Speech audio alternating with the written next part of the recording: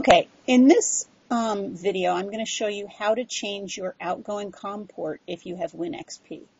When you set up your Bluetooth connection to your robot, if your Bluetooth connection decided on or picked an outgoing COM port that has a fairly low number, COM4, COM5, COM6, Calico will work just fine. Unfortunately, if you have a number like I got, COM12, Calico won't really be able to work with that. So what we need to do is pick a smaller COM port. So that's what we're going to do.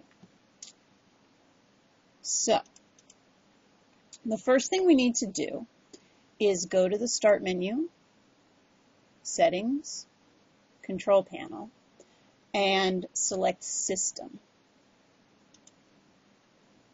Here's the system. And now what you need to do is pick the Hardware tab,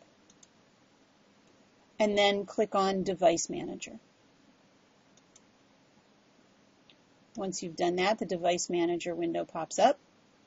You want to go down until you find your ports. Here we go. Click on that little plus sign next to ports. And you'll see the different COM ports that you have set up. This says that I have COM1 set up and also COM12 and COM13. So I'm going to click on COM12. That was the outgoing COM port that got set up. And then I'm going to right-click on it with my right mouse button and say Properties. When I get the Properties, I'm going to pick the Port Settings tab. This is exciting, huh? So I'm going to select the Port Settings tab, and then I'm going to click Advanced. And finally, it's going to let me change my settings for COM12. And what I want to do is I want to pick a different COM port. And in fact, it'll show me all my COM ports that I have available. Notice, by the way, it says COM1 is in use, and then all these other ones are in use for me when I looked at, let's stop this for a second, when I looked at my device manager, it only told me COM1, 12, and 13 are in use. So in all likelihood, COM1, 12, and 13 are the only ones in use. The truth is that if your machine is using any COM ports, it's probably using the very, very low ones like COM1, COM2, COM3. So what I'm going to do is I'm going to go back to this advanced settings where I was before, and I'm going to change it from COM12 to something smaller. Now I'm going to leave out 1, 2, and 3, even though it tells me 2 isn't in use. I'm going to leave that one alone. And I'm going to pick something like COM6. I think that's pretty safe, or COM8. Maybe I'll pick COM8. Okay, click OK. It's going to complain. It tells me the COM name is being used by another device, such as another COM port or modem.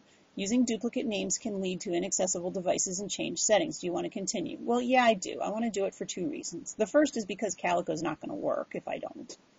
And the second is because I'm pretty sure my computer's wrong about this. And the worst that happens is that Calico tries to send a message out on this COM port, think of it like a pipe, while another program is trying to use that same pipe, and the message gets garbled. So that could cause problems, but it's only going to cause problems if you're running 2 things at once. So if you pretty much try to stick to just Calico, you should be all right.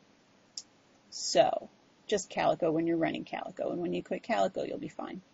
So let's say yes. Give it a minute.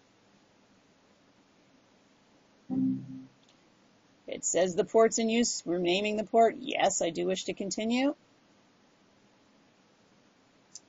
That goes away, and now I'm going to click OK on these port settings, and I'm going to close my device manager, and finally I'm going to close my system properties.